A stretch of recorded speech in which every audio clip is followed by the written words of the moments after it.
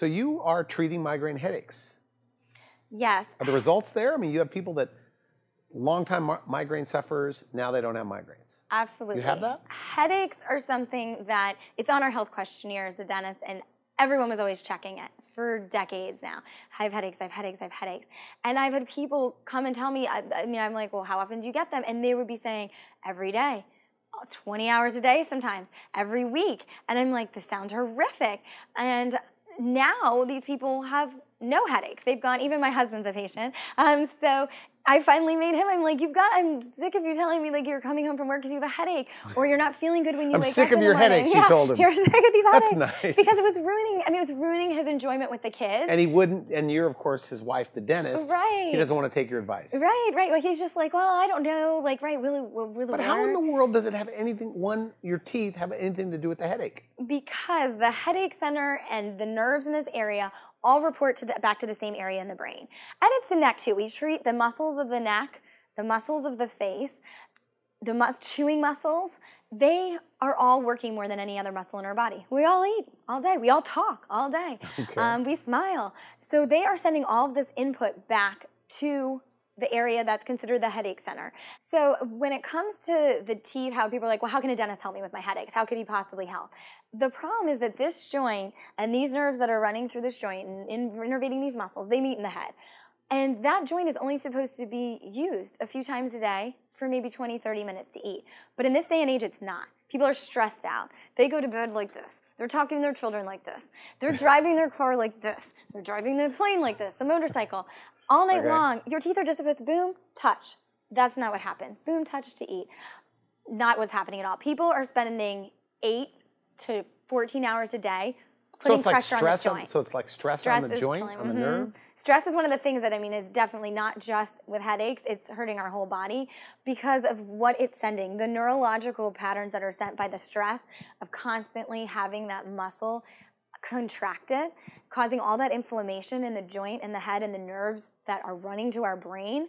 It's referred pain to the whole area. People feel headache here, they think it's their sinuses, back here, and it's all because that's where it's referring. So when you, fix their bite, we adjust fix their bite, where their teeth come together, and we relax these muscles and the headaches go away? They go away. Really? And we use high-tech stuff. We use stuff that people are like, oh, I'll come for this treatment any day. This is the best thing that's the best part about coming to dentist, because it's ultrasound, it's trigger point therapy, it's stuff that you would love a massage therapist to do to your headaches.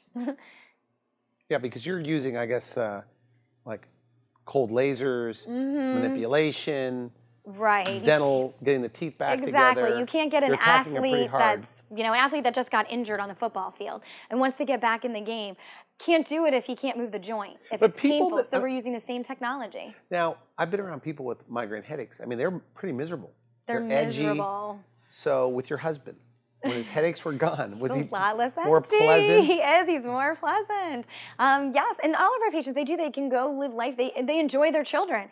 A bunch, you have 2, 3 screaming kids. That's not that enjoyable when you have a headache. But women get migraines more than men, right? They do overall. We're more stressed. We have to deal with the men. You stress us out. We have the kids. We're working now. Okay. You're balancing a lot more things. When it comes to females. And females, too, they hold a lot of stress. We're very emotional creatures. So they're thinking about things when they go to bed. They have anxiety about the next day. Do they have everything ready for their kids' school play? Are they going to get to work on the time? They're a lot more anxiety. I think not that men don't have anxiety, too. I think everyone does these days. But you have women that, because a lot of times they'll say, it's just hormones or whatever. Do you have people that you've wiped out their migraines?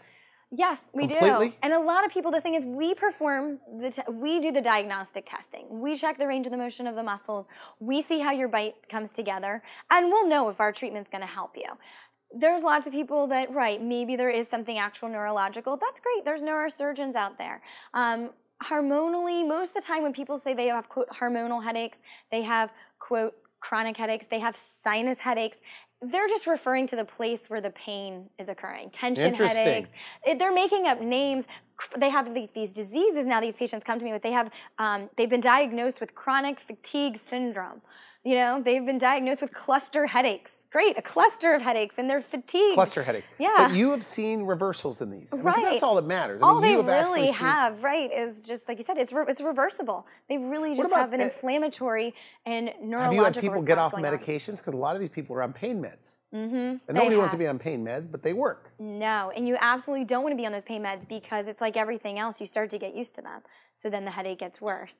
Some of those medications, they actually have side effects written that says headaches. So you're using a medication to get rid of your headaches, and then you're taking medications that a known side effect is headaches. So people start to actually get medication migraines, they're called. So you're just never treating the problem. And like I said too, even dentistry-wise, you never treat the headaches and how the muscles are causing the teeth to break.